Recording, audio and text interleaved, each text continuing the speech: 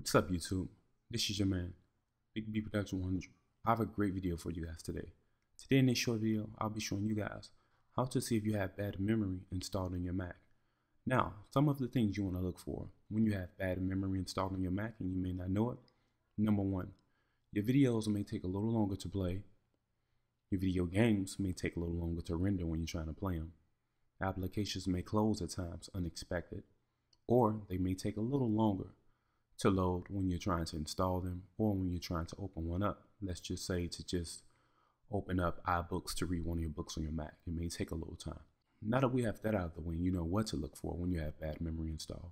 Let's learn how to check your memory. You just want to come up to the left hand corner where it's got the Apple symbol at, coming down to where it says about this Mac. Once you do so, you will then be presented with this. Okay, you'll see here that I have memory, my processor, and all that good stuff. Now that we know how to check to see what type of memory we have installed, now only thing you have to do is simply hold down your Option key and the letter D on your keyboard once you restart your Mac. When you restart your Mac, you'll hear a charm sound. You will then hold down the Option key and D.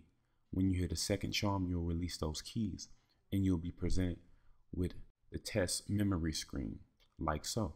When you run this application that's already installed on your Mac, it will then check your memory. If it finds any faulty memory, it will let you know right then and there on the screen.